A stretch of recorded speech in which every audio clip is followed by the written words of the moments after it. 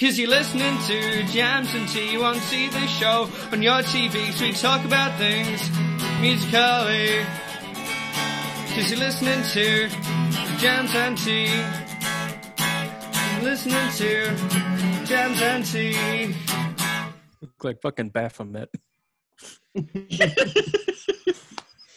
On that note, And on the note of looking like Baphomet, welcome everyone to a new episode of the Jams and Tea podcast, where we spin the jams, spill the tea, and occasionally look like Baphomet.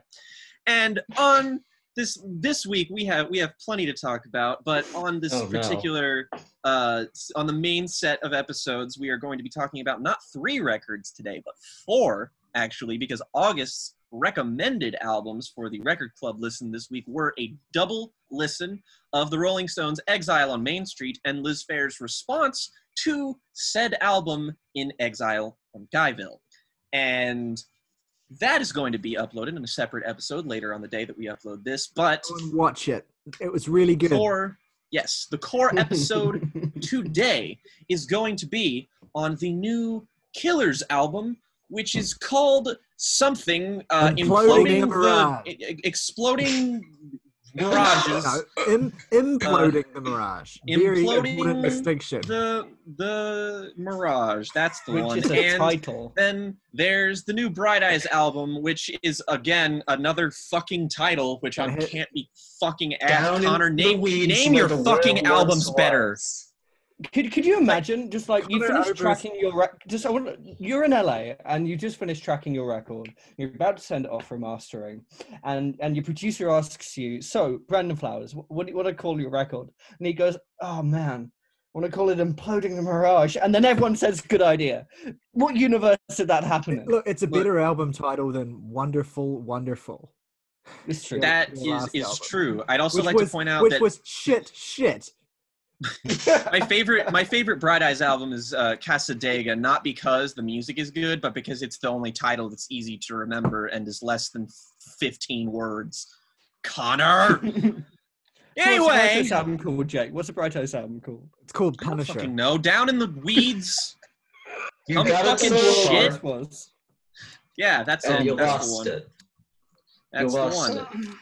And Another but horribly today obnoxious album title. we are going to talk about the records that we have been listening to this week to start off things. Oh my god. And So, I was let's- thinking that since last week we went Morgan, Saoirse, Tyler, Jake, August. Let's do the reverse of that this week, and August can go first. Oh, shit. Just spring Okay, it on so let's go. What I listened to this week. First, Autechre, Confield. I've kind of started to dive deeper into this album. I quite enjoyed a lot. I don't know if it's my favorite Autechre record, but it's definitely in close contest for it. Second album, Twilight Sad.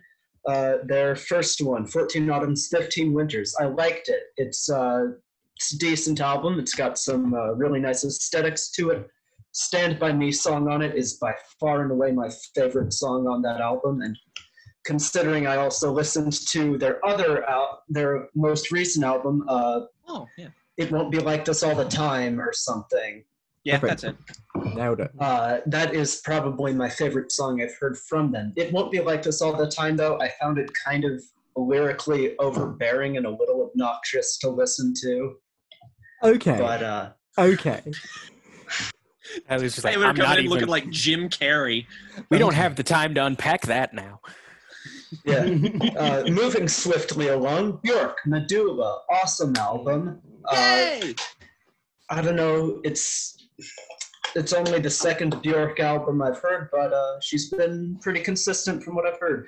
Final album, Mezzanine by Massive Attack. Very fantastic, classic trip hop album. I love it to death. I wrote about it in English class, and now my English teacher's gonna have to read about that album. So, Sick. results on that That's next week. Cool. And I want to note. follow this saga. One quick note, though. This is just a funny incident I need to mention. In another online class, I recommended to the teacher before class started he play No Reptiles by Everything Everything. He stopped it halfway through and said to me, "August, you have weird taste in music." And I said, "You just figured that out now." And that's my week. And if he thinks no, if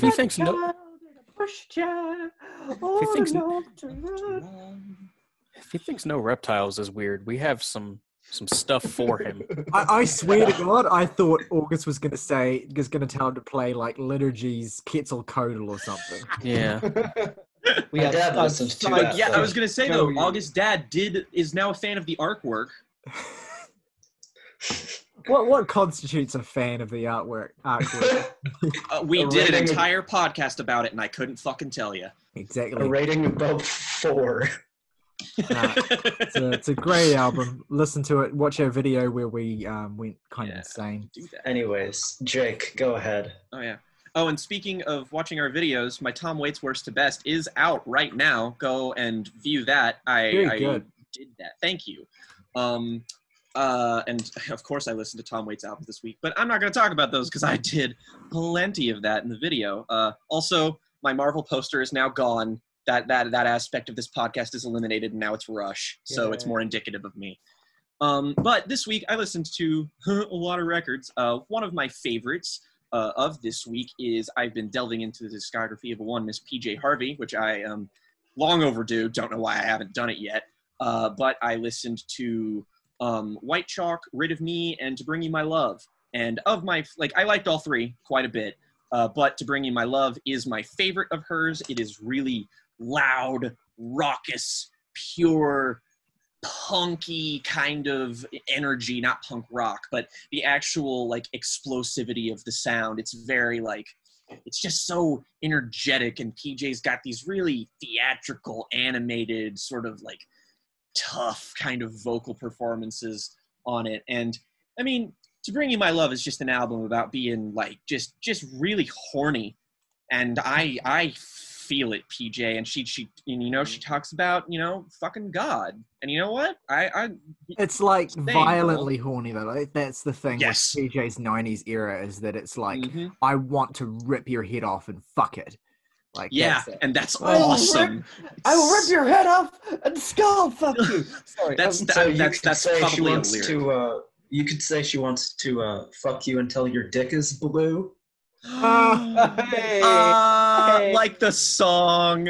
Like Yeah, the song, But yes, none of our great listeners album. couldn't realize what I was referring to. It's being reissued on vinyl, and I pre-ordered that shit immediately. That is out in September, so go do that. And speaking of There you go. vinyl, and building off of August, listen to the Twilight Sad.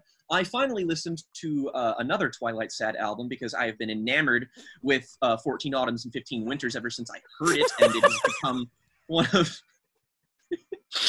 I can't wait to watch that back a million times. I only got a glimpse of it, so I'm excited. I want to make a GIF out of it.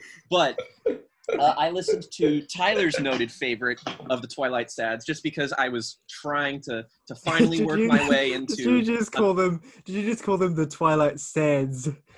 Yeah, sure. I don't know. But I got. I'll give you some. I'll say one thing. Love this band to death. Maybe my favorite working band today. Awful band name. Really bad band name. It's okay. I'm not going to beat around the bush. I've heard but I worse. love them. Yeah. But yeah, as you may have guessed, I really like this album. It's very good because let me just say, 14 Autumns, 15 Winters is shot up. This is a top 30 album for me now. I love it. This is better. You're right. Ugh. You're right. You're right. And you're just right.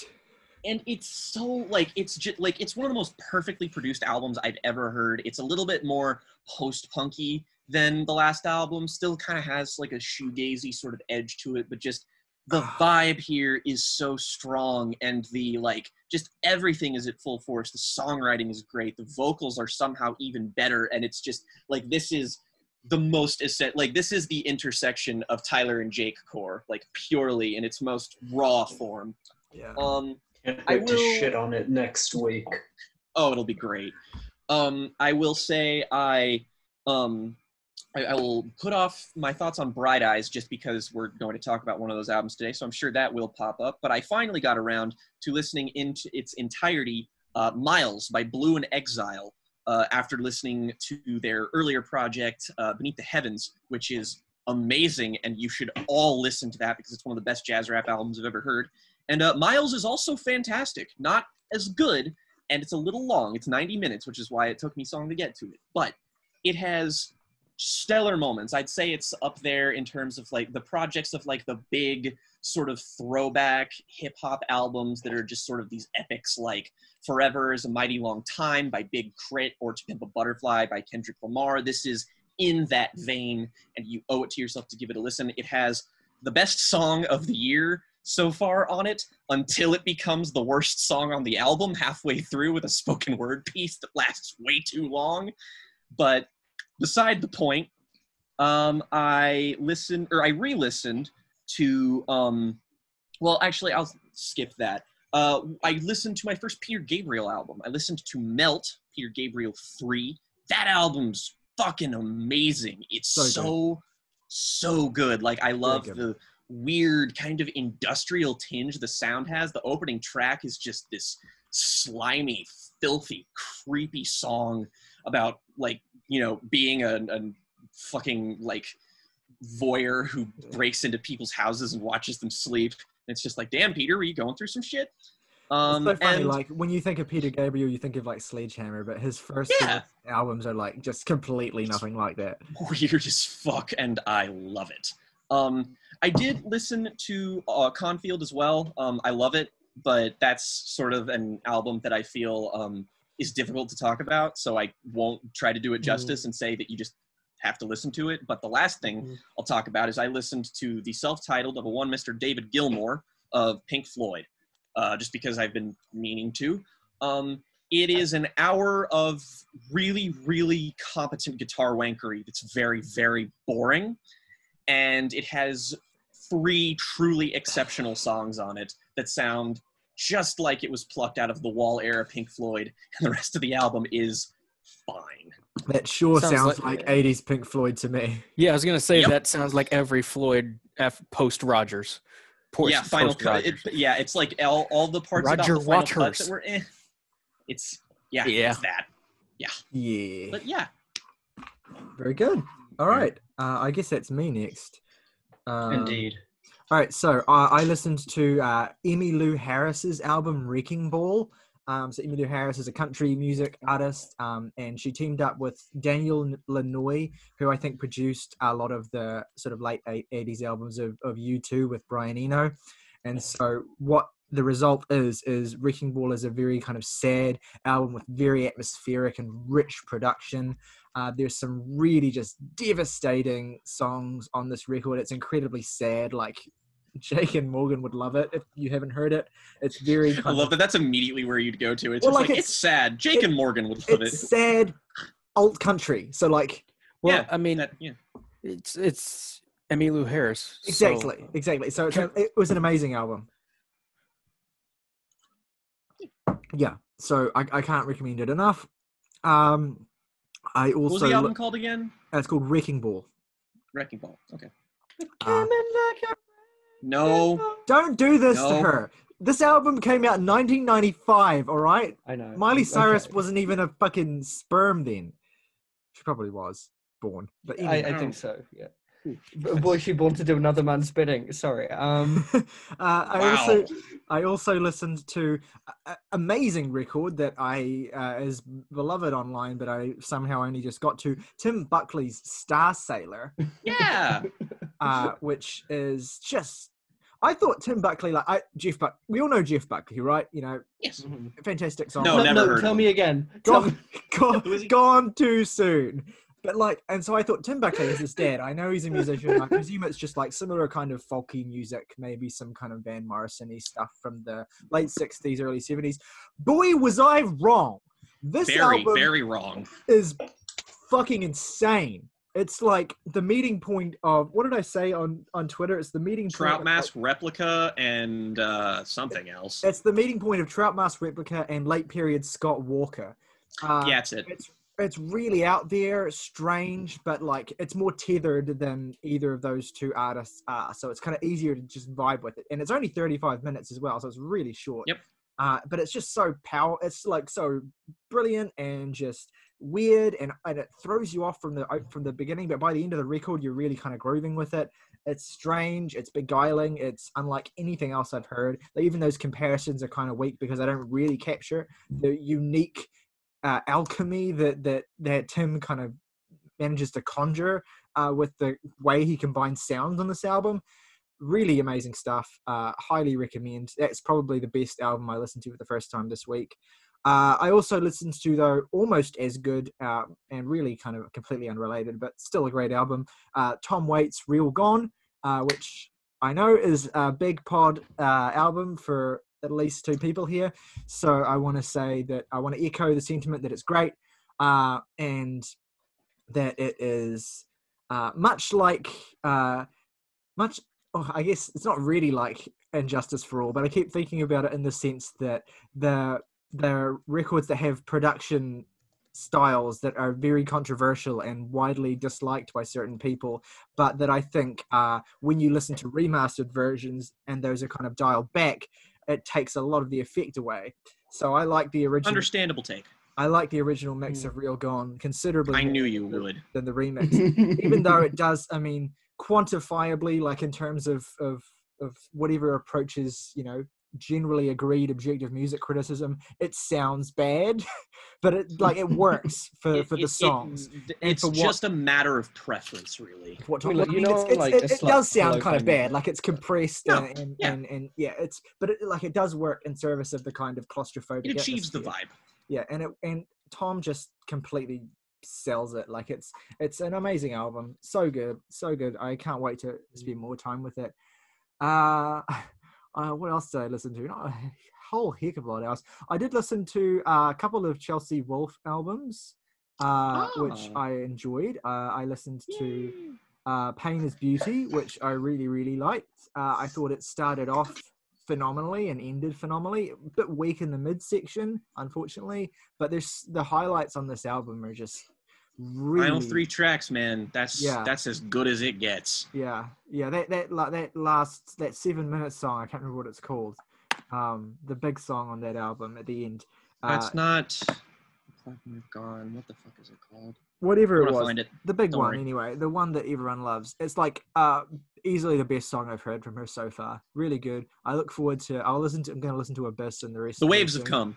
Yeah, that one. The Waves Have Come. I did also listen to her acoustic record, Unknown Rooms, as well, which I thought was very nice. The opening track on that as well, again, I've forgotten the name, but the opening track is just... Flatlands, yeah. That's just a fucking stellar song. Maybe her best. Yeah, totally. I could see that staying in my top 10 by the time I heard all her stuff. Amazing song. I also listened to... how many records have I said so far? I think I've said 4. Okay, one more. And that will be Bluebell Knoll by Cocteau Twins, which I listened to. It's so great. I think the thing about Cocteau Twins is it can be easy to kind of like overlook how rich their records are the first time you hear them. And I felt myself kind of, while I was doing other things, kind of slipping into that. But then with this album, I would kind of like focus my attention again, and every single time that happened, I was like, holy shit, there's so much great happening here. So I have to go back and listen to it again because it's such a rich and fantastic record. One of their best for sure. And yeah, that's basically the highlights of my week in terms of new listens. Okay. Cool. Right. So I'm going to treat this as one slot, but I listened to a couple of Matt Elliott records this week. Yes, did I? Because obviously, like, my vinyl of drinking songs came, and I love it. Yes. Great album. But I also listened to Howling Songs and his 2020 release, A Farewell to All We Know. And I really like that one. Howling Songs it does not have the apocalyptic tone of drinking songs, but I would say about A Farewell to All We Know, it is really stripped back, even more than drinking songs. I thought of like sort of Suzanne era Leonard Cohen a lot listening to it, and he's obviously channeling Leonard with the vocal inflections. I really like it quite a bit. It's a solid mood piece. What I also listened to this week, listened to The Mollusk by Ween. Hey.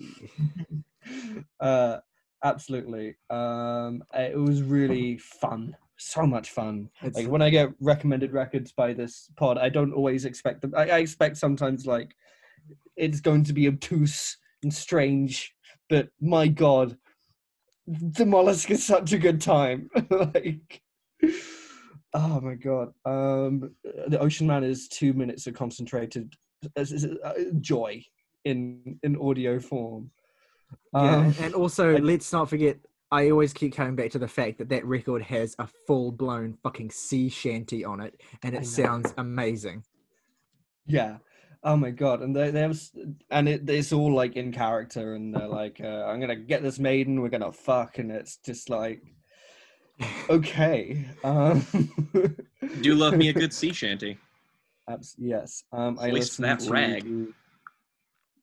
Hoist that rag. Where's that rag? That's what it sounds like. He's like I really love young. that fucking song so much. Sins of my father. I'm gonna take. Sorry, I don't think Saoirse's it's Tom Waits 9 cover minutes. album will be That's- released this fall. I don't know that I've ever heard a Tom Waits impression that sounds less like him. With respect. No, that's absolutely fair enough. I don't Which is wanna a good ruin thing my because voice it before means doing a podcast. Saoirse, that you have a pleasant voice. It's true. I also listened Yep. to The Money Store by Death Grips this week. Speaking of pleasant voices, Oh, say fudge! I stay united! Cut. I've got the fever! that's enough of that. Falling out of tune. Hustlebones coming out my mouth. This is going to be a good episode, I can tell. I'm in your It was- area. Okay, I'll stop now. Okay, it was my second Death Grips. My first was ex-military. I didn't mean to go in chronological order, but apparently I did. I loved ex-military, but this is like an entirely different beast. Bitch, Way more please, spacey. You must be smoking rocks. Sorry. Enough of that. We already said that. It's way more elegiac in places actually. Like you would not hear the synth lead and get got on ex-military. No. And it means and they both had this just wonderful different character to them. So okay, so that's like 3 records. I have 2 left. I'm gonna make a choice. Okay, I listened to Boy Genius EP. I thought it was fucking amazing. I already knew some of the songs off of it, but wow, just Saoirse Ronan energy, women. That's my review. Women. Yeah. Women. And I also listened to their Existing Addiction to Blood because So did I. it's related to future jams and. Yes. Well, I mean, it's no secret that they're releasing a new album in October. Oh, that wasn't what and I was it has referring to. identical album cover. I know. Not I was identical. referring the to original has Yeah. Blood has nails, and the new one has teeth on it. Yes, but clearly a parallel. They were initially, but that wasn't what I was referring to with the future jams and tea content to which I was see. referring. Oh, right. Yeah. Forgot about that. Yeah. Weird. You just can't get the help these days. This is what I have to deal with, audience. Anyway, I'm good. I'm done. Let's move on. Morgan. I'll let Morgan say what he has to say. Well, I don't have to say a whole lot because, frankly, I was just trying to get through this week's releases and give them the proper time of day. Because I wanted to listen to our double bill once with each album just normally. Yep. So that's 2 already, and then with the playlist I made with one alternating back and forth between the songs. So that took up a lot of my, my Fair listening. enough. That is this entirely week. fair. So that said, it's funny that Jake and I both listened to Peter Gabriel, but there's like I feel like the odds of that happening, just because we are who we are fairly high anyway. That's true. That's true. I listened to his first solo album, which I liked quite a bit. I feel like there's evidently some growing pains on there, but it's clear even from then that Gabriel's a genius. Like you can't beat Salisbury Hill. Yeah, exactly. You can't do it. Except that he maybe does it on like the last song on the album. For what it's worth, I think that Car, the first one that you listened to, is the weakest of the 4 self-titled ones. But I don't know that that's the general consensus, but I think that he gets better as he goes on. Security, especially the 4th self-titled one, is super underrated. And so Scratch as well, the second one. But yeah, I digress. Good artist. But yeah, that's the impression I've gotten, is that they kind of just get better as they go along as he's starting out. But So is one of my 5 favorite albums from the 80s and has like 3 of my favorite songs, full stop. So I was like, I should probably do a little more for this guy than Genesis, which is just not my bag from the looks of things. I still maintain you should listen to Selling England by the Pound. I should, and I will. Songwriting on it. I should, and I will. But yeah. Granted. It's like me when people say I should listen to Shoo Shoo. I know that I will like them and I will listen to them, but I can't tell you when. That's fair. Just do it. And really the only notable other thing that I listened to this week is what we're covering next week, which is the new Rustin Kelly album. Yep, I did Shape too. and Destroy. Yeah. I obviously can't get it. God damn. Well, no, what? No, I haven't heard it. I'm not like being snarky or anything. Okay.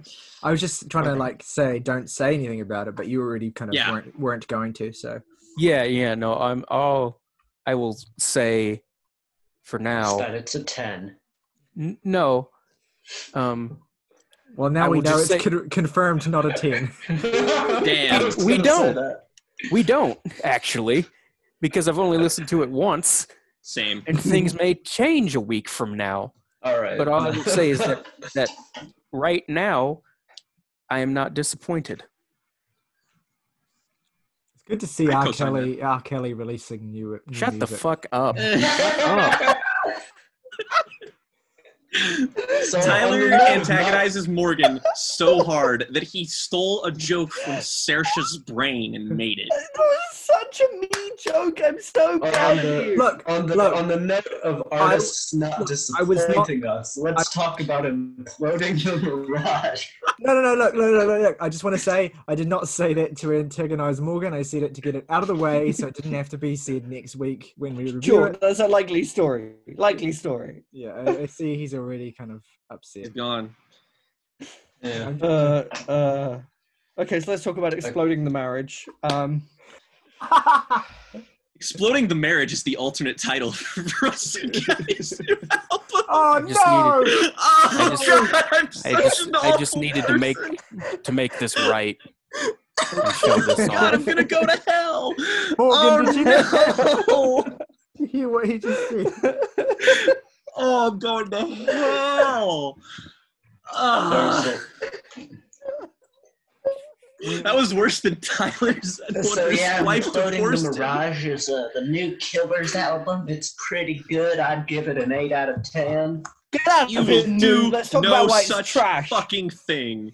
This album, it's got me feeling emotions. We should It's introduce boring as it. fuck. We need to introduce it. This is the Killers. I mean, what fucking album are they even on at this point? This is like what their is this? seventh, 8th, something like that. I believe this is their 6th album. Oh, sixth. Or as I like to think of it, this is their latest album since Hot Fuss. Yeah, that's Again, true. it's the latest album I since mean, Hot Fuzz, but for the 5th time. yeah, it's no secret that like the Killers were really, really big because of Hot Fuss being like just containing almost exclusively infinitely replayable radio hits that Absolutely. still get airplay today. And I don't know if there's going to be any dissenting opinions on Hot Fuss, but I think Hot Fuss fucking rules. But Yeah. Hot Fuss Ever is a since very good then, album. So Yeah. does Richard Kelly, apparently. Yes, and ever since Hot Fuss, the Killers have completely failed to grab people's attention the way they had on that record. You're being way too harsh. They've had plenty of successful singles since then. Sam's Town. Singles, I mean albums. Well, Sam's Town was a successful album, and it's a good album too. But I can't believe I'm going to be defending the fucking Killers today. Hang on. Let's clear something up. Every single Killers album has been successful. All of them. Yeah, Yes, I agree. But do you hear any of them talked about like you do Hot Fuss? No, That's no, not necessarily but, like, the point. it's like- that's not what I'm getting at. It's like That's not what I was getting at. I was just making that point. Guys, on any album after Hot Fuzz, do you hear as many like album tracks celebrated outside of the context of the album? That's what I'm saying. no, but that's not like. Then why didn't you say that? That's not like a negative thing. Like I think of it like Interpol. Like Hot Fuss is their Turn on the Bright Lights. Sam's Town is their Antics. Basically, this a very similar kind of trajectory. Where if you're a fan, then you're gonna enjoy the sound as it progresses from album to album. But if you're kind of interested in like serious development, or then you're probably gonna jump ship pretty quickly. But I do vibe with the Killers, and like I am definitely I think there's two albums of theirs that don't work for me that much, which is Day and Age and Wonderful Wonderful. I am reluctantly to say I am a bit of a Battleborn apologist. I don't think it's a very great album or anything. I think it's fine, but it has some endearing qualities to me that I remember the Battleborn hadn't come out, and those were in the days where I still cared about Jules Holland. And I tuned into the episode where the Killers were playing tracks from Battleborn before any songs had been released, and the feeling of dread I felt in my stomach when the actual songs started playing. Well, one like thing, Miss Atomic Bomb has grown on me, but outside of that, I'm a bit. Well, one thing I will say is that the Killers are an absolutely terrible live act, so that may color your impressions of those songs. But and Battleborn is not a great album. It does have a lot of weaknesses on it, and it's not, very kind of like corny. Like, but it reminded me of like the first time I heard like Meatloaf, for example. Like, it just has that same kind of like unabashed, kind of over the top, winnable charm to it, and I know, because I've been getting the vibes all week that, that this new album is not exactly like people's cup of tea, and I get that. I certainly think that it's basically, for me, I sit with the new album the same way I sit with Battleborn, where I'm like, no, this isn't a great album. It's not even like a very good album, but I like it. It's endearing. They kind of have their heart on their sleeve, and there's just what really wins it for me. I think this is actually maybe even narrowly better than Battleborn, because it just has higher highs than that record does have. And I think what wins it for me is that there's just total, complete commitment. They've never sold out. It's just that they're doing the music they want to do, and that doesn't necessarily make it good, but what it does make it feel is authentic, even if it is like very heavily like derivative of like other artists like Springsteen. And on this album, I think even more presciently, The War on Drugs, especially their album A Deeper Understanding, which basically this is just doing that album, but not as great as that album is. That said, and Look, I said to Jake that I'm gonna do a lukewarm defense of this album, because I do think that it has some pretty major flaws. Like, just generally the songwriting is not consistent. I will say though, first 4 songs I really like. Opening song, My Own Soul's Warning, I think is amazing. I love that song. It's one of their best songs ever. It's just I think it's pretty good. Yeah, it is. It's really good. Like, and I'm not going to pretend for a second that it's like original or that it sounds like a reinvented band, but it just has so much energy and passion, and just a really great beat and like a really great melody that sounds like obviously really classic and like, I think basically they've ripped it from that one song on A Deeper Understanding. I think it's like Holding On or Pain or one of those early songs that sounds basically the same as this, but they're doing it really, really, really well, and they're doing it with a lot of conviction, and there's just so much passion in Brandon's vocal performances on these early tracks, first 4 tracks especially. Like the other one that really stands out to me is Caution as well, which I just think is really corny, but at the same time really kind of so good though. Yeah, exactly. Like it's a lot of fun, and they're really kind of, I put it on and I can just vibe with it, and it just takes me like to this, dreamland, like this kind of fantastical, unrealistic place where kind of everything is beautiful for a short period of time. And it is like, I'm not going to make an argument that it's like, a new watermark or something, but it's just fine. It's good. And I also like the track that Wise Blood features on. My God, I think is a really good song. I don't think it's as good as the first 4 songs, but I do quite like that track as well. That said, there are a lot of low points on this record, songs that just don't really work, like Lightning Fields, which I think that was the first one that came to mind. A big dud, honestly. Don't care for it. Running Towards a Place. I listened to this album twice. I still don't remember a damn thing about that song. And I know you're going to say, well, I don't remember a thing about any of these songs. But like... Oh, no, Well, first of all, thank you for the preemptive mocking. Roasted, all of you. Look, I'm not gonna, pretend that because I like the album, it doesn't have bad songs. Running Towards a Place is a dud. The closing track especially just ends the record on a really weak note, I think. Just really, the title track just really falls flat for me. I do like When the Dreams Run Dry. I think that's kind of sweet. And again, it has that kind of passion. They kind of carry it. Even though they're not going to win a fucking Pulitzer for the writing, it's still...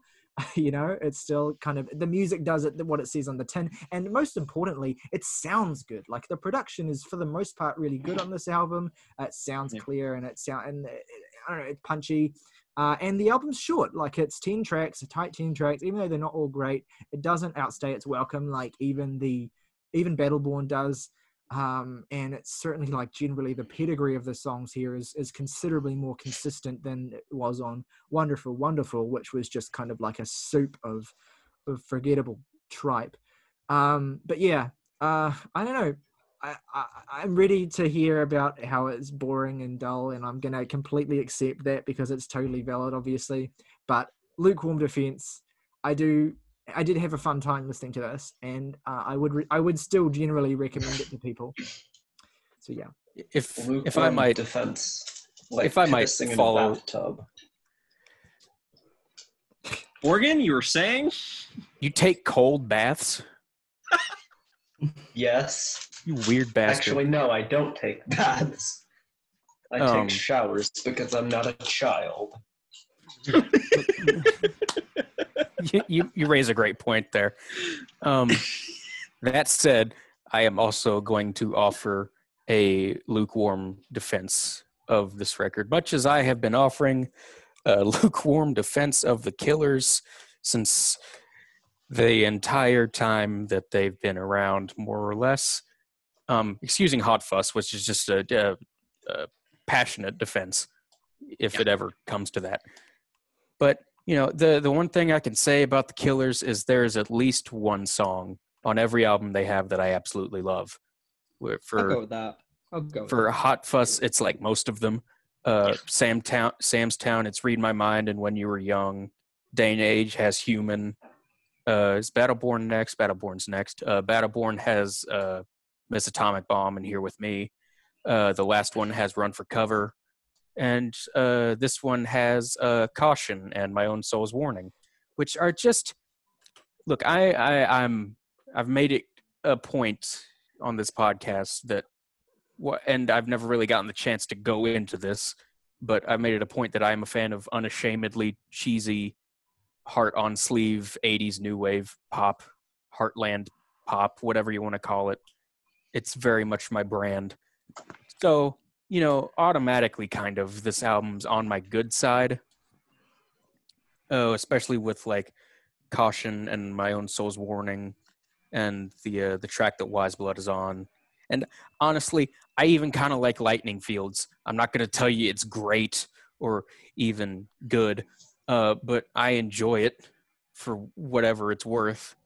That said, there's just large swaths words of this album that are just really, really boring. It's just not all that impressive. What's the... I can't remember anything that isn't those 3 tracks. May I offer can't remember Fire anything and full stop. Bone? Yeah, Fire and that's a Bone's good good. one. Yeah, I like that Can one you too. not? Oh no, that was one I was gonna say was mid, and I didn't remember it until Oh. Jake just said it. Exactly. I honestly don't like Dying Breed at all. No. It's eh. It grew on me the second time I listened to this, but yeah, I get it. Running Towards a Place and the title track are just bleh. So that's already like half the album. Yeah. That's just like shit through a goose.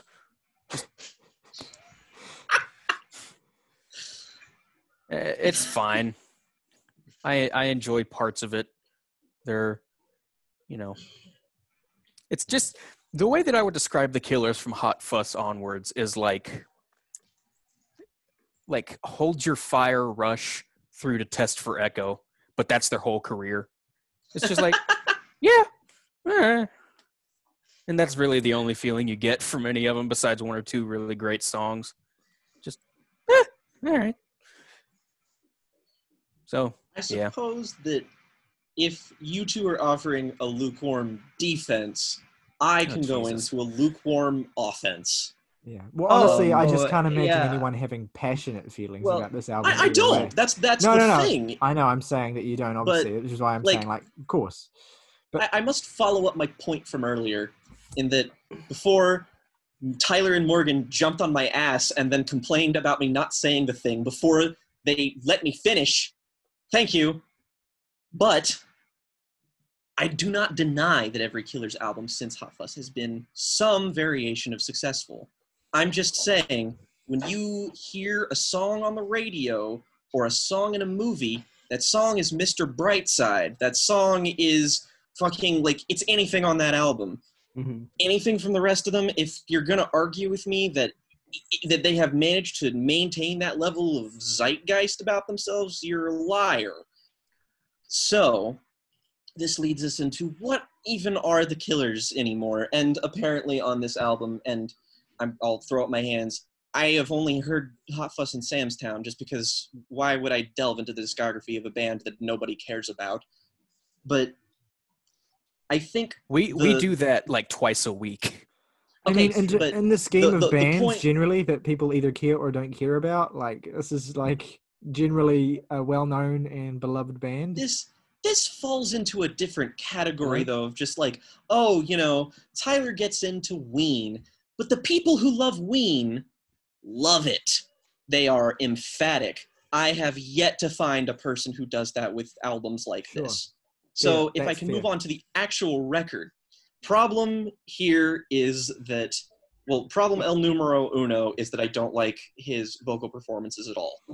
I think they are strained and worn in a way that sounds inexperienced and unpolished and not at all befitting of this type of music.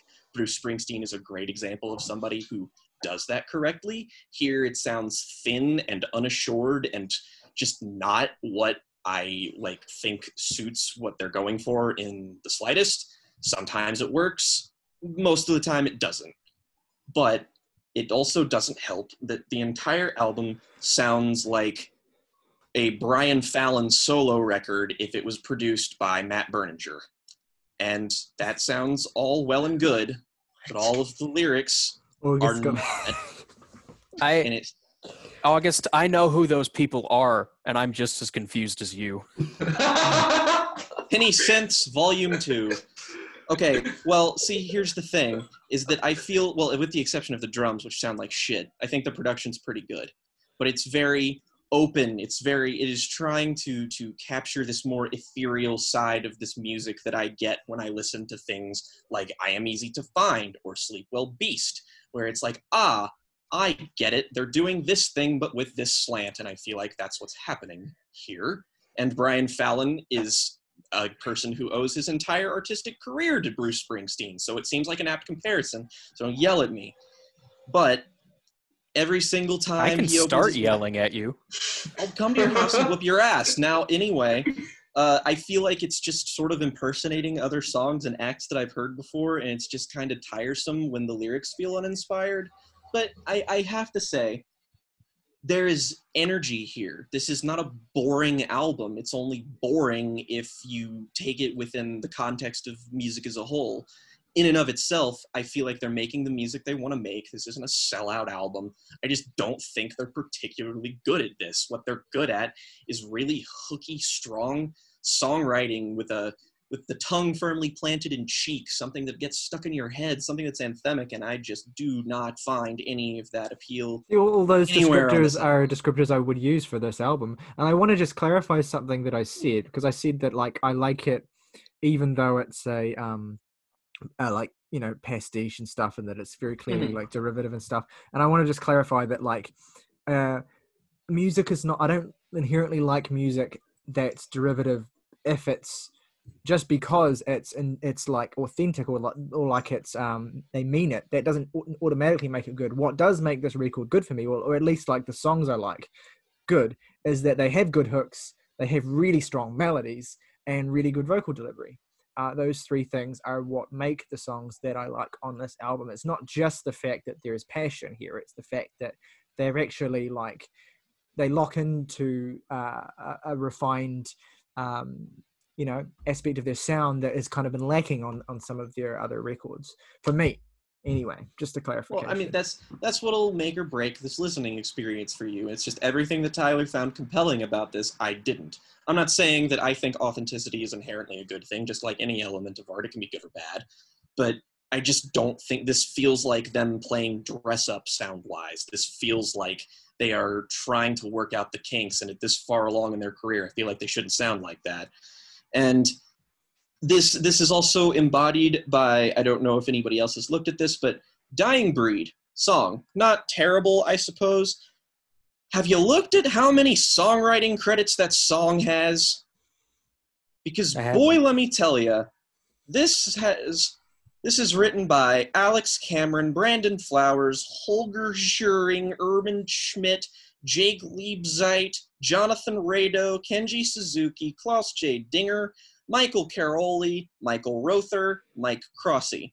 Now again, lots of songwriters doesn't always equal bad, but my problem here is that the tracks that came before this had at most 2 songwriters, and it feels really, really weird, and also just sort of attributes to the band's lyrics sounding like vague nothing, whereas on Hot Fuss, that is an album that is filled with weird anecdotes and personality and humor and all of these memorable, catchy things, whereas this is just, it's a breeze of vaguely pleasant sounding noise. Fair enough. Who would like to speak? The air is dead. I mean, God, it was just. Hello. Okay, so I you said this isn't a boring record, and I want to heartily disagree. And you are right. This is a hard record to have strong feelings about. I had no feelings at all really about the music, but my experience listening to it was one of profound boredom. And I've listened to it like 3 times, and I just wanted it to stop. I will say, Saoirse, this does not surprise me, considering that you are not a fan of Bruce Springsteen, who does this style of music better than any other person on the planet. Yeah, absolutely. I mean, but I've always said this about Bruce Springsteen. I don't necessarily vibe with his aesthetic or his vibe, but he is a extraordinarily talented songwriter.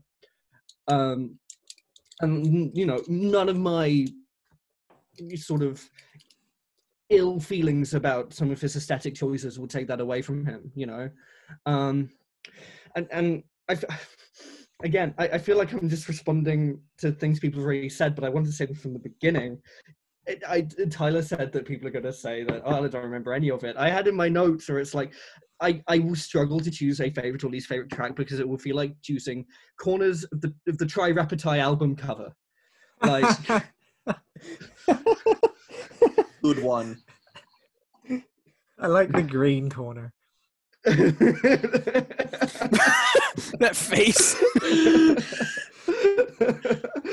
God, it's just, and it's not like the album is bad. It's just so Like, it's not even that it's forgettable.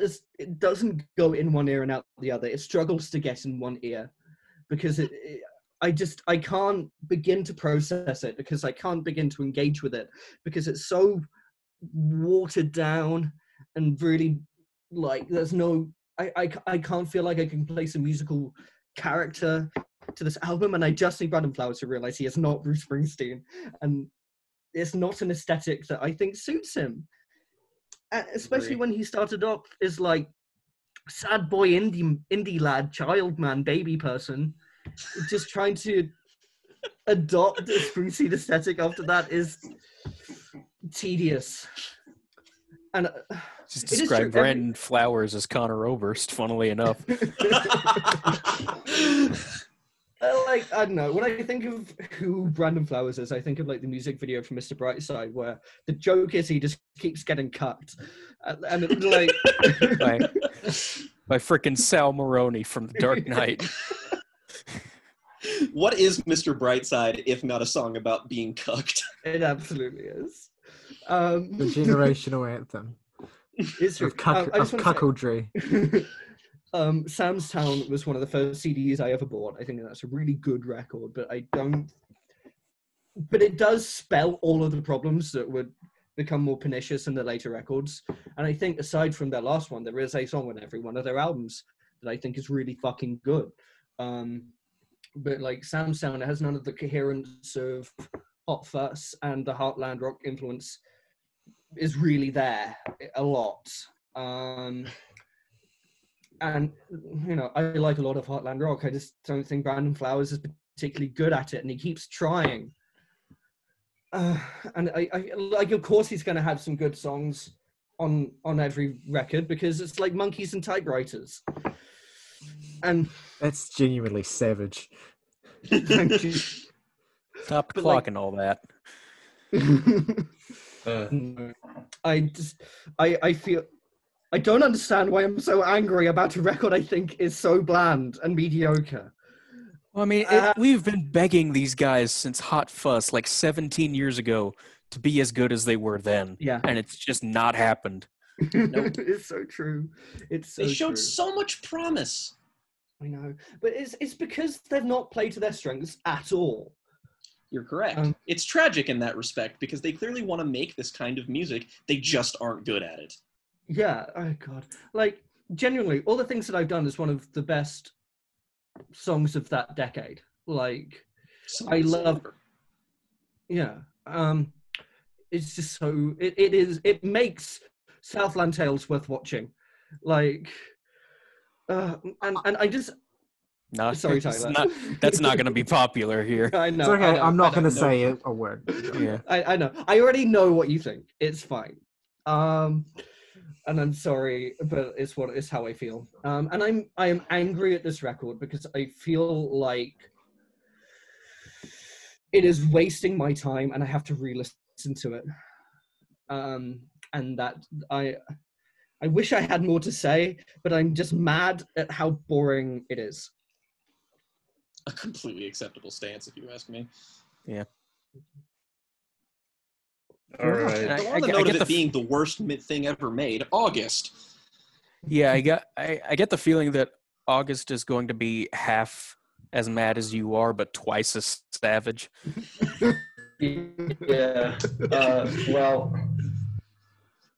This is going to be a freaking Zuko I'm never happy moment.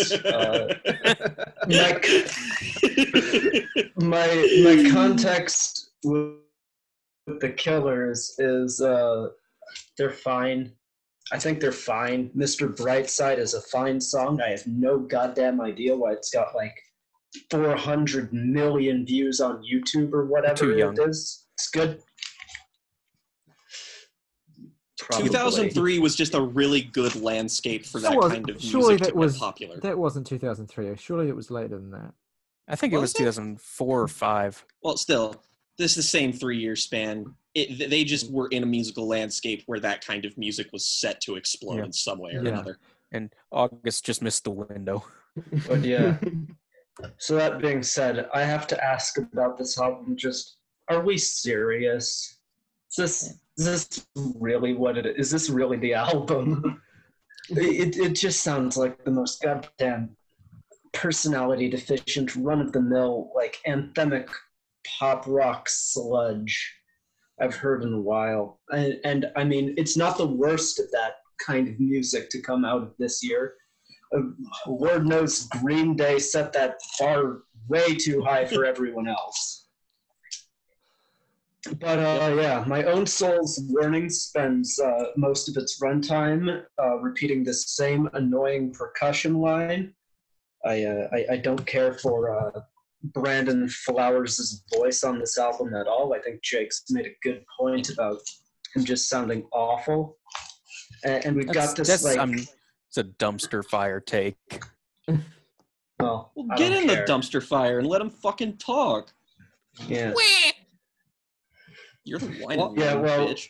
The line about sucking on a tic tac on Blowback is like...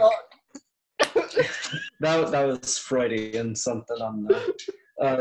It was the worst thing I've ever heard, and we're not even 2 songs into this album. The songwriting is just trite as hell. Like Dying Breed, are we serious? That took like 700 people to write. I mean, if anything, that's a testament to the power of committees watering an idea down so much. Cameron! What? It does sound like an Alex Cameron song. And in fairness, I would probably like it more if it were sung by him. Yeah, so do I. A lot more. Yeah. I just God, production's fine. But as Jake's mentioned, drums are just sound like overblown shit. Terrible. Caution's lead vocals are just reverbed to hell and back, and I can't get into that song at all. And yeah, the greatest crime here is that it's just a different sheen of like cliched vocals painted over just dry instrumental palettes that I didn't care for in the slightest. I mean, if anything, there's some cool guitar lines here and there. And yeah, I mean, past this point, I'm checked out. The album just sucked so much nuts, but there's 6 goddamn songs left. And I tried to write a joke for every song title, but I gave up after the first 4, so I'll just give you the ones I have. My Own Soul's warning me not to listen to this album. Blowback, more like Blow Me. Dying Breed, I hope you go extinct. I'm throwing caution, throw me off a fucking cliff. Dying Breed, I hope you go extinct sounds like the name of like a Code Orange song. Lightning Fields, I hope you get struck by lightning. Yeah. Imploding the Marriage, No, they write like themselves.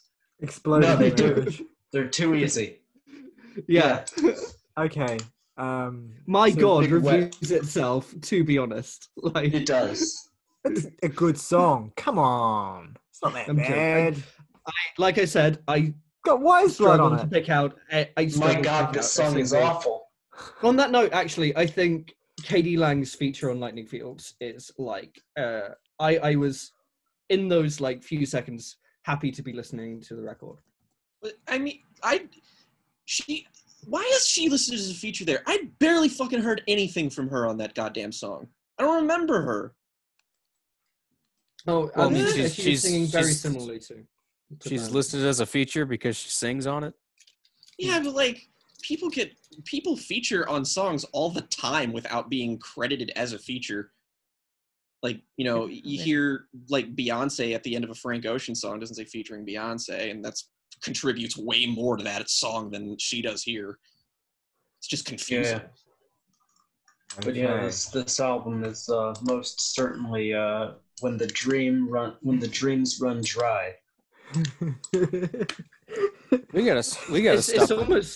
It's almost like the Killers have imploded the Mirage of their quality. I was waiting Yeah. for it. I was waiting for it. That was low hanging fruit.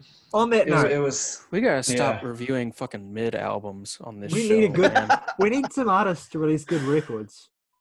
Yeah, it's their fault, not ours. Exactly. It is. I mean, you're that's not untrue. we're doing bands that people know and are listening to because, you know. And they suck. You all have terrible taste. Even if Jake thinks that they're just has-beens, and he's probably right to an extent, but, you know.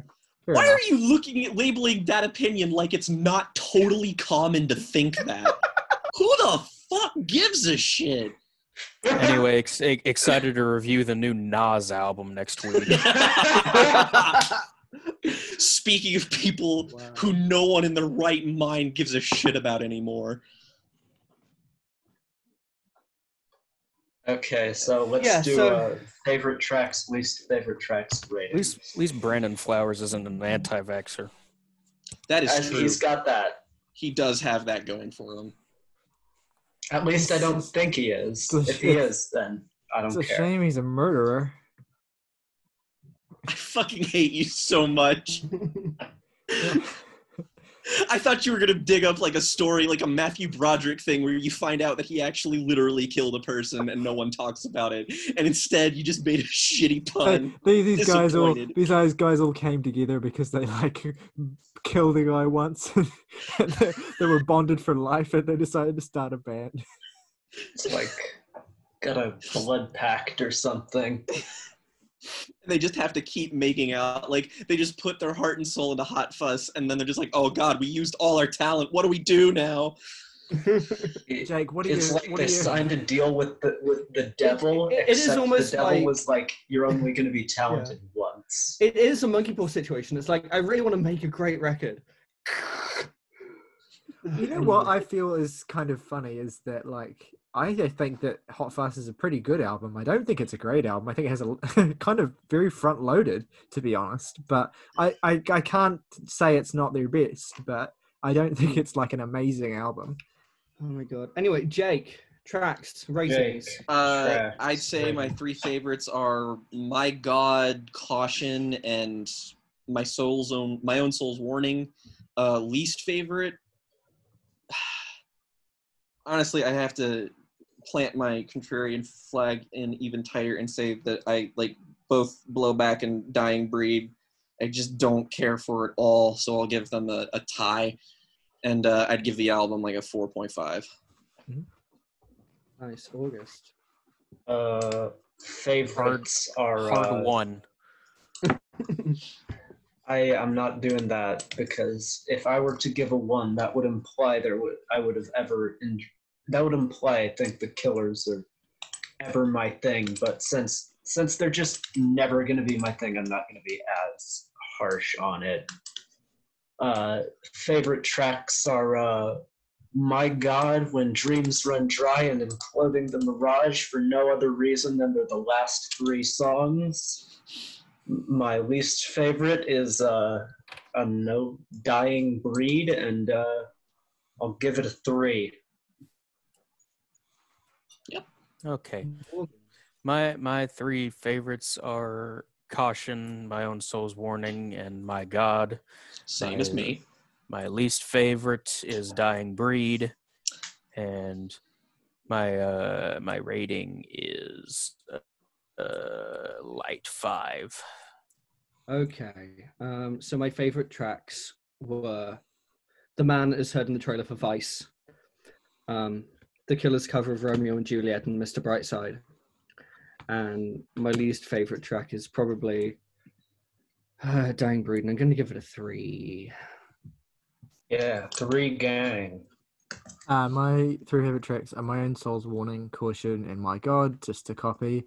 My least favorite track is the title track, Imploding the Mirage, and I'm going to give it 6. Nice. Rock on.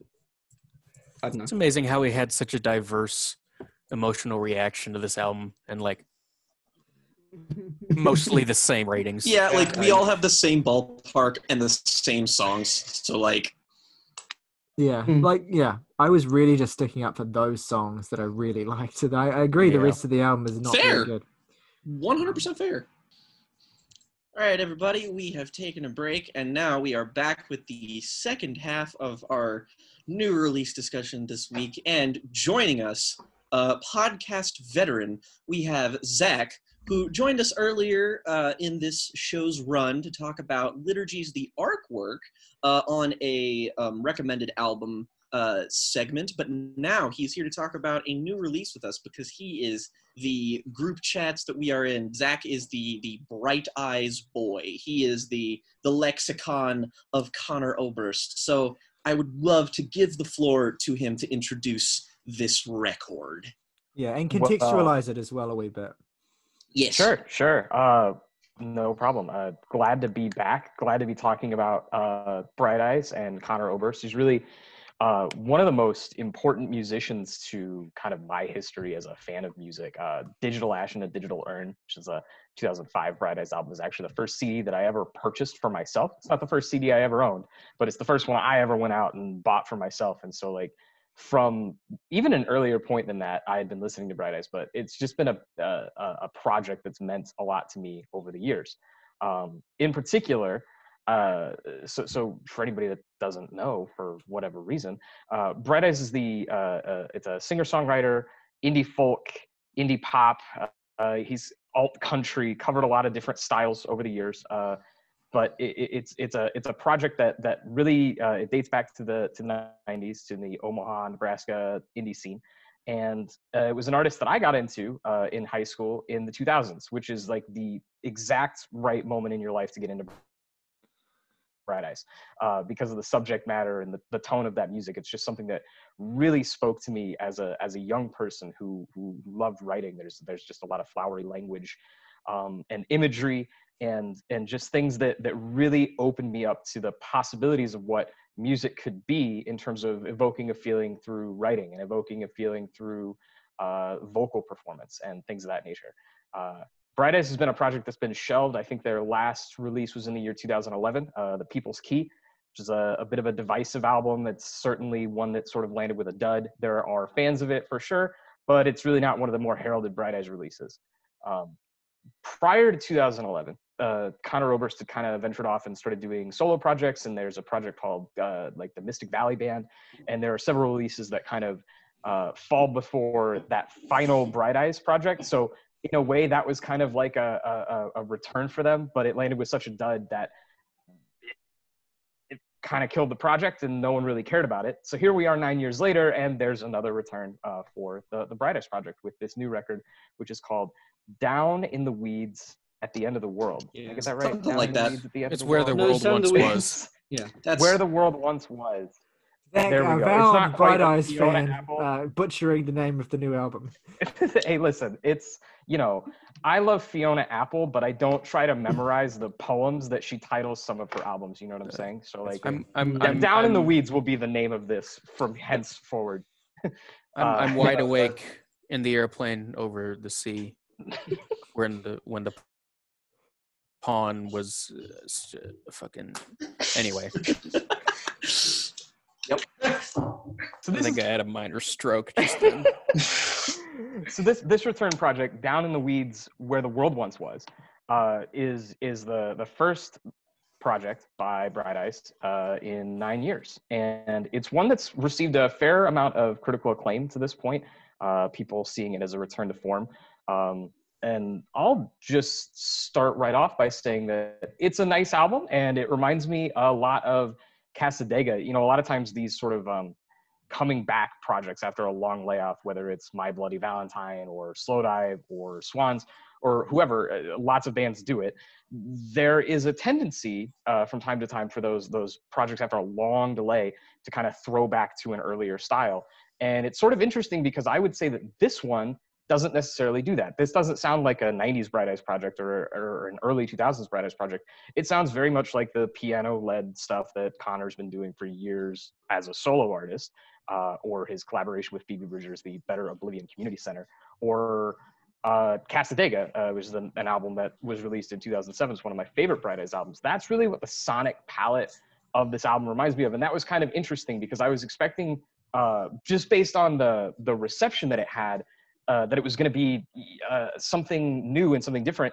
And it turns out that it mostly is the same thing that he's been doing. And I don't say that in a dismissive way. I guess it was just sort of a surprise to me to come to this project and sort of find him doing you know, it didn't feel like the sort of thing that would evoke that response. I don't know if anybody else felt that. Tyler, I guess you're the other person that has like a real history with Bright Eyes. Did you feel like that? Did you kind of have an expectation of what this was going to sound like?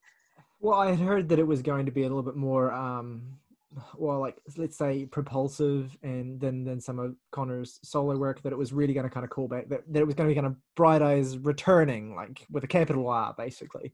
And I basically feel, I think similarly to you, I felt that it was like not really full of surprises, or like didn't really have anything that really surprised me. I mean, to be perfectly honest, there's not a lot here that really left much of an impression on me at all, which I'm sad to say. Though that said, there are plenty of like good songs here that I think, you know, it does sound like and feels like a Conor Oberst record. But there are some good songs here. I actually really like, I believe, the lead single "One and Done." I thought was a really good song. But yeah, I think, and I can get more into it as as this discussion kind of goes along. But for the most part, I was kind of like, this is, you know, competent stuff. It doesn't really wow me in any kind of particular way. And there are kind of points where I think that the record does drag. I think structurally it's a bit unkempt as well. I think that said, if I remember correctly, I think it finishes strongly. With some of its best songs kind of tucked away towards the end. Oh yeah, "To Death's Heart" was a really good song. I really liked that song, and "Calais to Dover" as well. Calais to Dover was great really song. good too. It's really good too. But I think, yeah, for the most part, it kind of just blended together. I think it's kind of on me that I haven't necessarily spent a lot more time with this record, certainly compared to the other Bright Eyes records, which I pretty much all revisited in the last 7 days.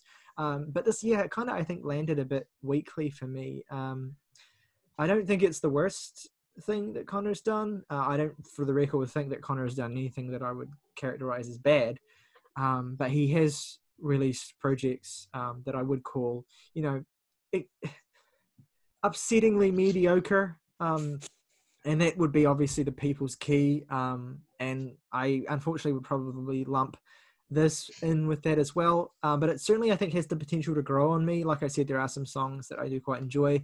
I think "Dance and Sing" is also a really good song, and I like the writing as well on songs like "Stairwell Song" and "Comet Song," even if I think that instrumentally those songs are a bit more lacking. Yeah, it's all right. And The People's Key was what I had on my mind when I asked you that question, because again, just looking strictly at the reception of others, you would think that The People's Key was this kind of aggressively mediocre thing, which maybe you think that it is, and you would think that this is sort of the return to form, which I'm not like, no, Which you may think it is. I'm just, for the public, like, a person may think that it is. I think it's like, I think that it's decent. And that's sort of what I think about this too. And I just found that the disparity in reaction between the two records was weird, because they feel very similar to me. Yeah. Well, the instrumental palette of this is definitely a bit different. It's a bit evolved. You have like mandolins. There's more piano. I think up to and including Cassadaga, Connor wins me through the sheer strength of the songwriting alone. But since then, the songwriting, I think, has kind of taken a dip. And so, a little bit anyway, or at least, you know, he's kind of lost some of the spark that he had kind of like in his 20s. And so I think, but what makes the post-Cassadaga Connor music, whether it's Bright Eyes or not, what makes it work, the stuff that I like, is when there's a real fire to it, even if it is not quite as, you know, refined songwriting-wise. Like, I'm thinking of the Desaparecidos album, Paola, which is kind of like a side project of Connor's, which is like kind of a raucous punk band, basically, like balls to the wall, loud music. And it's really great. That album is awesome, and lots of people slept on it, I think. And I basically like that album more than anything post Cassadaga that Connor's been involved in. Although I also liked Ruminations, which is one of his solo albums that was much more stripped down, but again benefited from a kind of more consistency, tightness, and just focus that something like this lacks. And I do like this a little bit more than The People's Key, at least because I think that generally the quality of the songwriting here is better. It doesn't have the lows that album has. But Yeah, I do struggle, and it sucks to say this as a Bright Eyes fan, but I do struggle to find any real, passion for this record. Can I leap in, because I think you're going to wind up taking most of my points? No, please go ahead. Absolutely. My history with Bright Eyes is there, but much more in the background, I would say. I first became aware of them a few years ago, basically, as trawling my Spotify recommended daily playlists.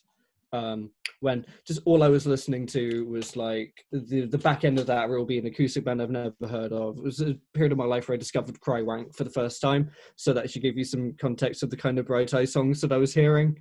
Discovered what? We all remember our first Crywank. That Crywank's a great project. Don't we just? Honest to God, great band. They're so good. They have a song called "Song for a Guilty Sadist" that is outstanding. They're a great anti-folk band. But yeah, and I went back to one of their more celebrated records recently. So they are there. I've been aware of them. They've never been like a top tier band for me. I think I've never found a way into their music that keeps me there, I suppose. But it's one of the situations where I can see the talent and the craftsmanship and like why people like it and why I should like it. But it just doesn't, I feel no compulsion to really go back to them. And my experience with this record is very similar to what Tyler's saying, which is very different to the kind of Bright Eyes I know. I can see that there's a lot of progression I've missed out on, but I would say that in the moment I am intensely aware of the fact that this is a very, very well constructed, well written record with a lot of personality. But I remember almost nothing about it aside from the factual bullet points of the aesthetic. And I like, if you force me to listen to it again, I would not complain. But as opposed to the Killers record, where I found that incredibly forgetful, but completely lacking in personality, lacking in progression, here I will probably not remember this record next week, but I am intensely aware that it is well put together and it has an audience who will appreciate it. Yeah. Word. Yeah, I think I agree. It's an album that like, while it is on for I think it's a 54-minute record, and it never feels totally draggy to me. It never loses my interest. And then once it's over, I neither feel particularly motivated to listen to it again, and I also don't really feel inspired to go listen to other Bright Eyes projects. There's something kind of, when you listen to Fevers and Mirrors, it makes you want to listen to Lifted, or it makes you want to listen to I'm Wide Awake It's Morning, like, because there are very few songwriters or lyricists that do it like this. And then you listen to this record and you're like, that's a nice experience. And now I'm done with it. And the thing about those early records is that they leave an impression. Like, you can't really, I think, they set a mood. You don't forget the experience of listening to them anytime soon, even if they don't really work for you. Like something like Fevers and Mirrors, which is basically Connor, on the verge of tears, screaming at you for 40 or 50 minutes. Like, you don't forget that. It's probably made it sound a bit more dramatic than it is, but it's pretty dramatic. Yeah. No, yeah, it is. Absolutely. He calls himself out for how dramatic it is. That's how dramatic. Yeah. But I guess this is kind of, he's kind of moved past that now. He's moved into kind of like the elder songwriter mode. Not that he's old, but like he's kind of moved into his, later period, and it's kind of a more, refined, But like, what I would say to that is, like, I talked earlier on the podcast about the new Matt Elliott record, and that is a record that is very evidently someone moving into sort of the later stage of their artistic trajectory, where they are being more mature and stripped back, and they're happy to let the music do more of the talking. That's a record that I am going to remember and go back to, but I don't feel. I feel like there is a better version of this record in the person who made it. Yeah, I also just think that as well, like topically, there's not a lot, that's really all that gripping here as well. Like, it feels there's not a lot about the songwriting that really like grabs you or like leaves an impression. There are some songs that do, like, again, Kelly and Dover I come back to, I think is a really Great song in terms of writing. But I mean, I would love to have more, I guess, I don't know, maybe reflexive and writing about Connor, kind of talking about himself a bit more, or even about like his musical legacy a little bit. Because I mean, there was a time, I mean, I only know about this in retrospect because I didn't really live through it, but there was a time in the early 2000s where like people were calling Connor like the next Dylan, and they were calling him like all of these crazy things, but on the basis of a records like Lifted, where it was like, holy shit, this kid is like got it. And he's kind of never really fallen off, but he has kind of been also receding from, with every kind of release, he's kind of receded from that, you know, particular, the things that were eliciting those particular kind of plaudits. And so I would love to see more of Connor kind of reckoning with you know, his place as a songwriter. It feels very much like, you know, there's this record could have, for the most part, been written by anybody. There are obviously certain aspects of the album, like the opening track, that are like very, you know, that's a very Bright Eyes thing to open with of all albums. Yeah, the biggest thing, there are two big takeaways for me from this album. One is that if you told me to guess what this album sounded like based on the fact that it's a Bright Eyes album, I could have. This is exactly what I guessed it would sound like. Yep. I don't think that's particularly a good or bad thing in this instance. That's not really a mark on quality. What is more of a mark on quality is that I was with the advent of this being a new release from them, I was kind of hoping it would finally be the record that sits me down and is like, all right, I've been kind of missing out on these guys. Because I've only heard I'm Wide Awake, and I do like that album quite a lot. But again, it's not something that's really inspired me to get around to their other stuff. More because it's like I have a lot of stuff that I want to listen to, and that just doesn't land high on the list for whatever reason. But I was hoping this would finally be the record that's like, all right, I got to do a deep dive on this band now. And it is not that record. It is not the record that did that. Yeah. I think I think the best way I've heard it described is the very first thing that Zach said about it quality-wise is that it's nice. It is very nice.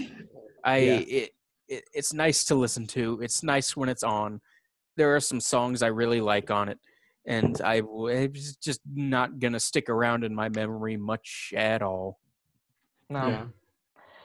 Yeah. So one of the things that I was thinking as we were starting is that if we were to talk about any of the Bright Eyes album right now, any of them, from Collection of Songs, their debut, all the way to The People's Key, I could give you a dissertation on all of them, because even the ones that I'm not a huge fan on, I've listened to dozens, if not hundreds of times, whereas this I've listened to 4 or 5 times now, right? Just for the sake of this conversation, I've listened to it several times.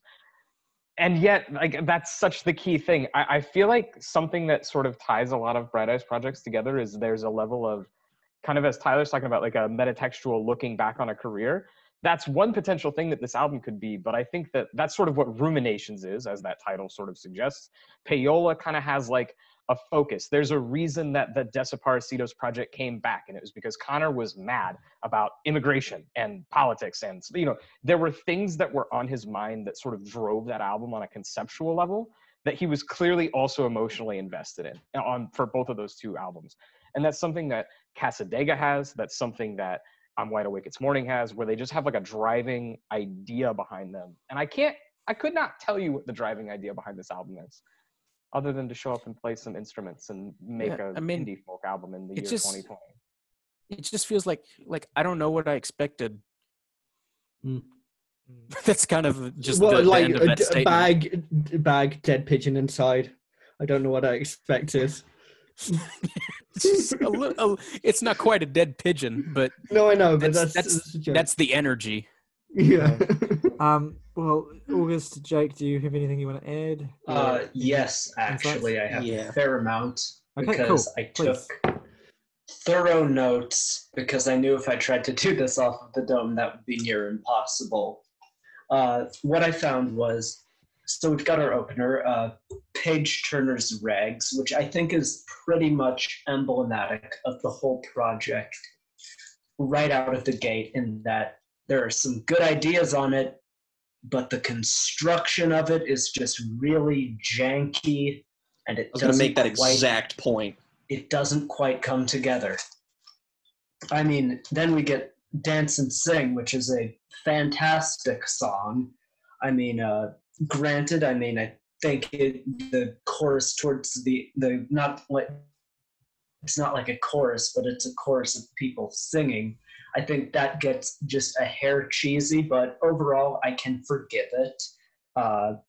And now, then we go into, I think, Mariana Trench. There might be a song I'm Just Once forgetting. in the World is between those. Okay, yeah. Mariana Trench has a pretty solid groove to it. And a lot of the songs on this album are typically heavily reverberated to give some sort of eerie quality to them. But then there are other ideas across this, like on One and Done, where like they chipmunk the reverberated vocals, and it's not a good idea. It sounds really tacky. And then there's something on like the song Pan and Broom, where Connor does this like thing, and that sounds very goofy. But on the other hand, there's songs like there's like details that enhance the songs, like on like the keyboards, particularly on a Stairwell song, which I think really made that song so much better. And then there's some really good Oberst writing across this, some really clever puns that stick in my head, like the Hearts and Spades line, which I thought was a nice little pun there.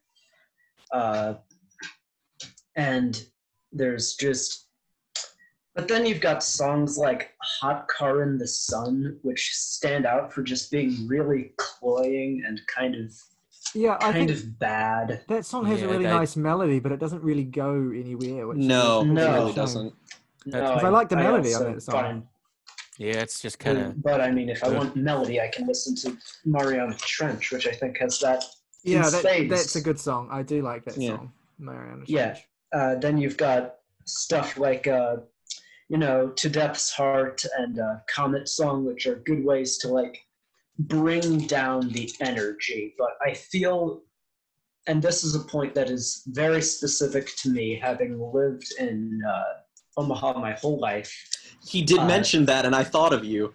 And listening to other Bright Eyes projects, there is always something that is very distinctly Omaha to them. There's something that, there's like a line or like some piece of imagery that just I can relate to on like a sensory visual level that just brings it all together for me. Where on this album, I don't know, I struggle to find that same kind of distinction, that kind of personality to it.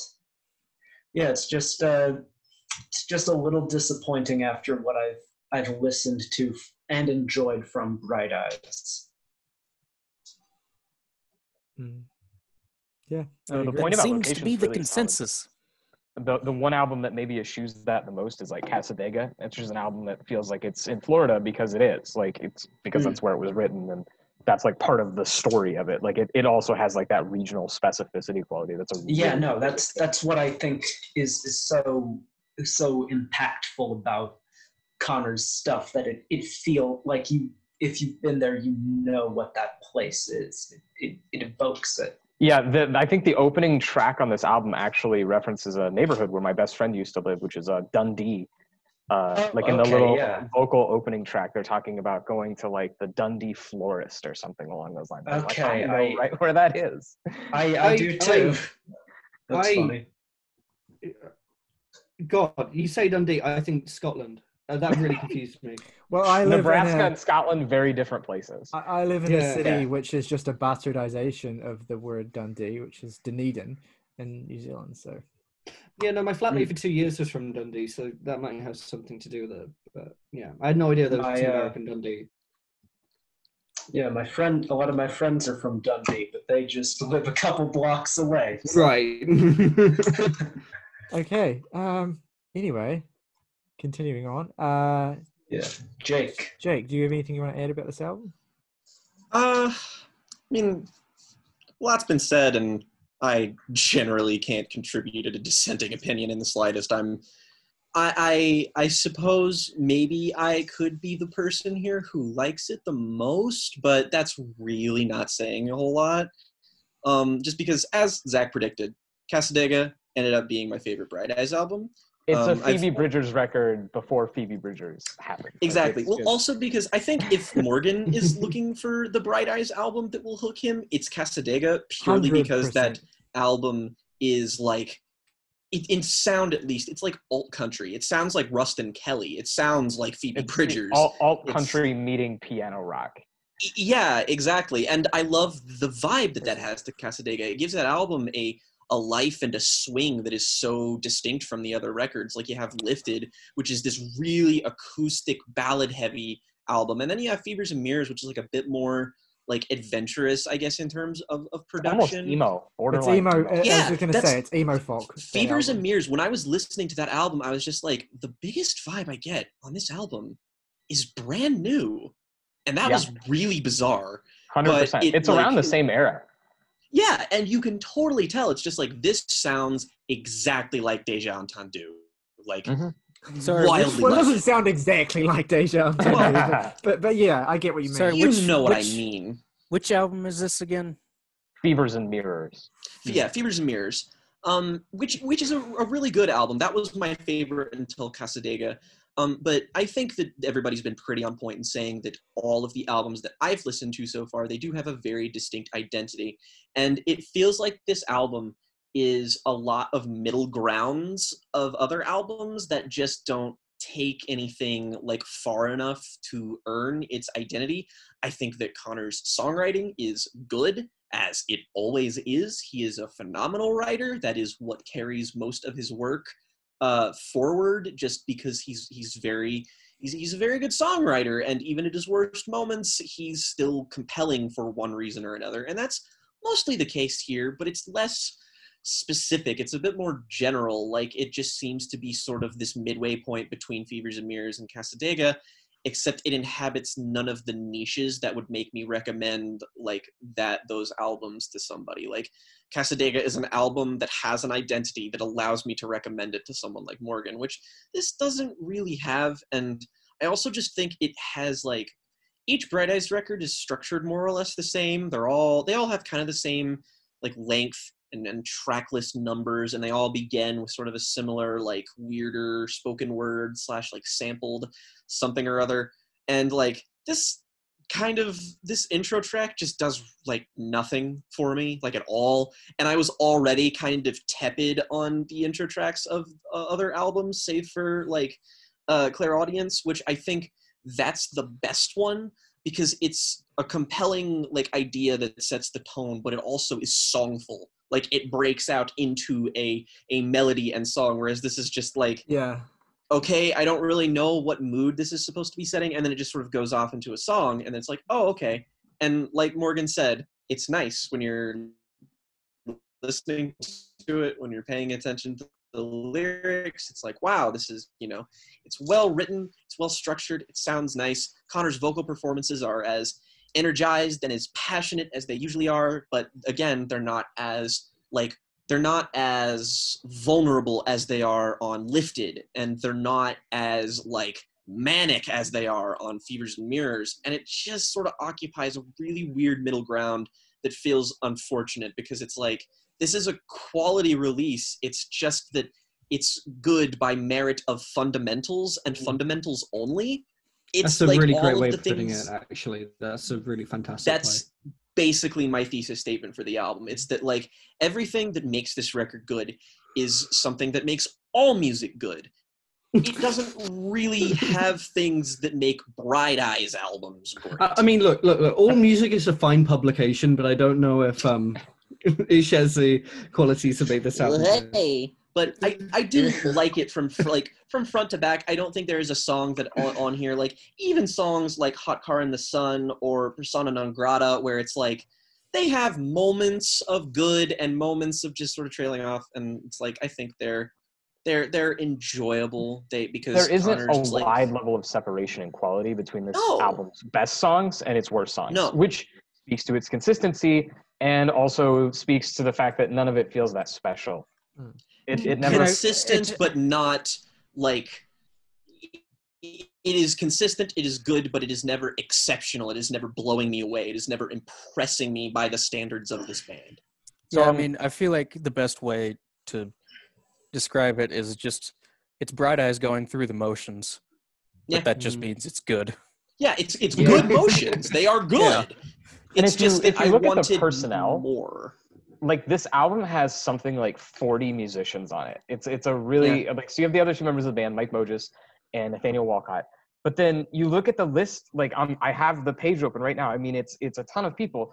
And instrumentally, this album is wonderful. Everybody's doing exactly what, no one's out of tune. You know, all of the melodies are nice. They're nice to listen to.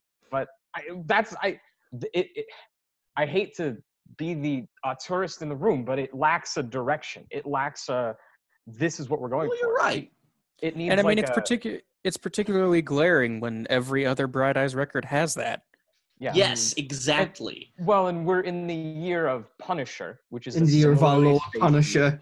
The year of our Lord Phoebe Bridgers, Phoebe. Connor Oberst's collaborator, who is weirdly the only person in music that is not on this album somehow. I don't.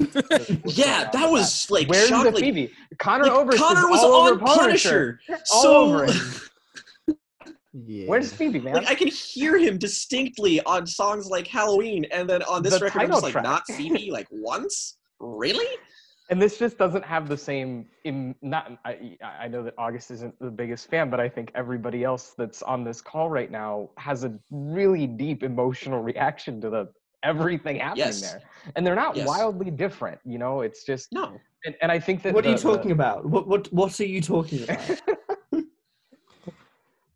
But it never really feels like big and full, like the kind of thing that would have 40 musicians either, which would be, you know, another type of thing. It's not as emotional, but it's big and it's grandiose, and it never really feels like that either. It's just sort Like of Lifted is an middle. acoustic heavy album that sounds bigger than this. I agree. And I don't The understand production how on that's that, to possible. be fair, is like sensationally good. Yeah, it's great. It's probably No, I the mean, best sounding Bright Eyes album. Lifted is an album where like I play it in my car and I feel like I still need like a school bus's worth to house just how big that album is. The waste of paint exactly. of it all.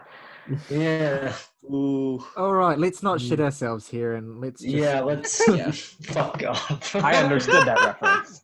I got it. Yeah. Anyways, Okay. yeah.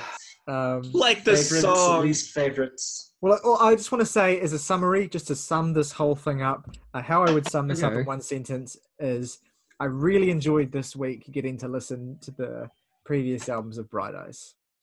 Yeah. Yeah. Preparing for Good this was excuse. great. Like I discovered Yeah. like I love Fevers and Mirrors a lot. I think Lifted is great, and I think like Casadega is joining the upper echelons of my favorite albums, so it was totally worth I mean, it. I listened to Digital Ash and a Digital Urn, and that's grown on me significantly. And I listen to music. Perfect. Implying that alright. Bright Eyes is not music. Let's start with Zach. I think we should start with Zach. What Three are your favorite three tracks and favorite least tracks? favorite track. Okay, so three favorite tracks. There are two that really stood out. One of them is To Death's Heart in 3 parts. And I would say that Stairwell Song is another. I'm just a big fan of mandolins.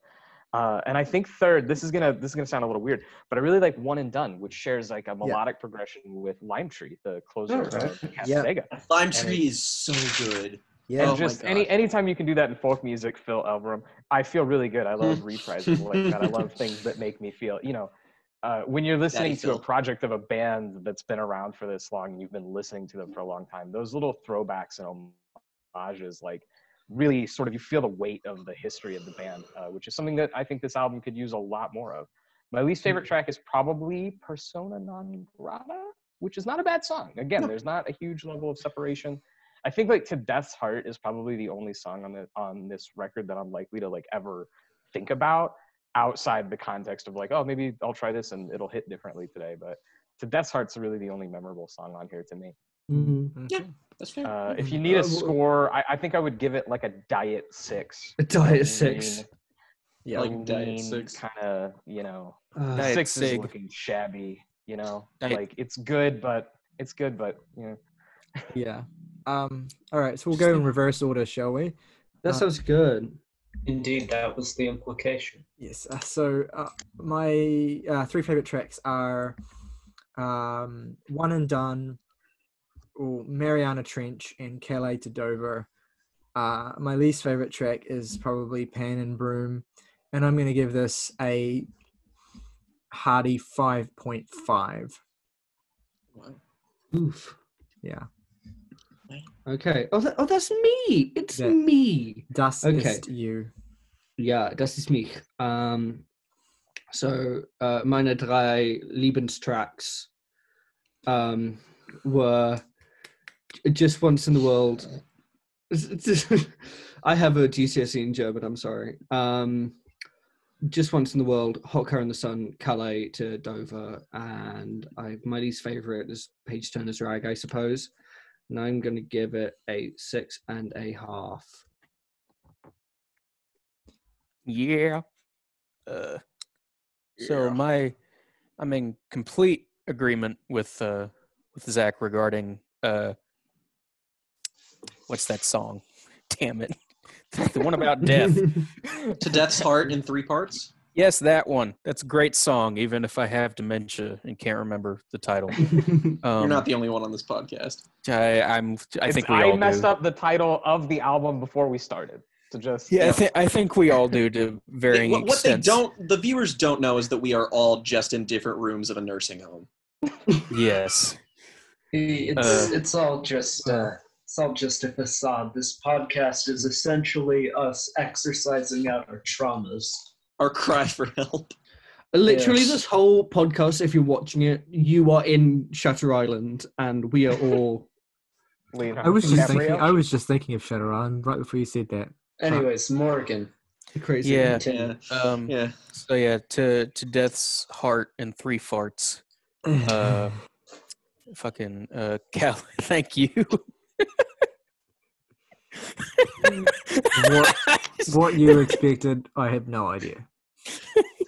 Fucking Calais to Dover and Mariana Trench, and my least favorite is Hot Car in the Sun, and 6.5 out of 10. All right, so favorites were To Death's Heart. I don't think I mentioned it, but Forced Convalescence, which I do quite like the one as well. Good song. And I guess I'll go Dance and Sing. Least favorite would probably be Hot Car in the Sun, and I am in agreement with Tyler with like a 5.5. And it really gets the extra points for me because I like Connor's other stuff. Yeah. Wait, so you're giving it a 5.5? Yes. Yes. Okay. So that's Jack Thurney. Yep. My 3 favorite tracks are Calais to Dover, Calais to Dover Stairwell Song, and I'll say Comet Song too. I like that song a lot. And least favorite, I'll say Persona non grata, and I will give it a decent 6. Nice. You know that song, Mariana Trench? I just think that song's really deep, you know. That's the attraction of that song. I swear to God. I swear to God, I'm gonna kill one of you. Well, come over here just so I can see your fucking face and say hi. I'll do it. Yes. Before any of that happens, I'm going to kill August. I know you are. I know August is like, I've been waiting. It's like Kill List. We don't know why yet. Before they kill them. We don't know why I'm going to do it yet, but it's kind of a foregone conclusion. I mean, I think we know why you're gonna do it. Okay. So this Bright Eyes album, unanimity basically. Yeah. People reviewing it and all ratings between 5.5 and 6.5. I know. So that's consensus. Is that the first time this has happened? Maybe. We've had like such a Um, strong consensus. Hang on. It Yeah, is our I think lowest. so. It's our lowest standard deviation yet. Oh, well, Yeah. there we Yep, that's the case.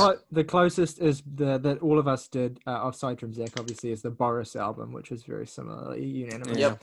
Yes. That Anyway, thank you for tuning in. Thank you to Zach for joining us for this review. Yes. Thank you to our Absolutely. viewers Come for again tuning in to our anytime. main episode. Now is the time where you clickety-click over to see our Record Club review of the Rolling Stones' Exile on Main Street Absolutely. and Liz Phair's Exile in Guyville. But which is before you do that, do you have anything you want to plug before you go, Zach? So the only thing that I'm currently working on at this time is I'm actually working on a series of essays that sort of detail my 15 favorite films. I've started working on that. So they're going to be essays that are just published on like a Medium blog.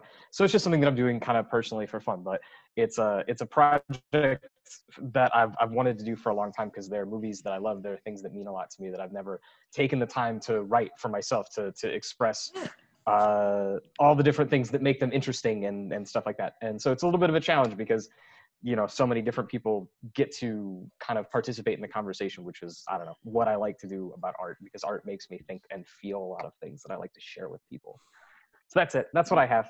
Thank you guys so much for having me on. Oh, you're And again, absolutely any welcome. for joining us once again. Yes, and without... Oh, well, we should probably shout out what we're reviewing next week on the main episode. Oh yeah, we Yeah. should. Yeah. So next week on our main episode, we are reviewing Rustin. Oh, we've already kind of alluded to Rustin Kelly's new album, Shape and Shape and Destroy. Destroy. And we will also be reviewing Nas' new album, King's Disease. Which we also alluded to. Yeah, we Yep. did. And we'll see how many jokes we can get out of that album title. And Plenty.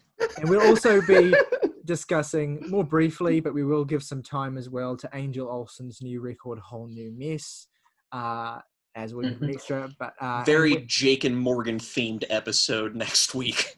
yes, exactly, Yeah. and our record club Including review. Nas. Yes, No. and then our record club review next week will be, I believe, a Morgan Core pick, Thrice's Visu. I don't know how to say it. I Vaisu. think that's it. Well, I think it's I think it's Vaisu. Oh, yeah. No. It's good. Descent already. It's going to be a meltdown. Okay. Oh boy. But So, yeah, go and as watch our always, record club review. And yeah, as always, rock over London, Rock over London. rock rock on on Chicago. Chicago. America runs on Dunkin' Donuts.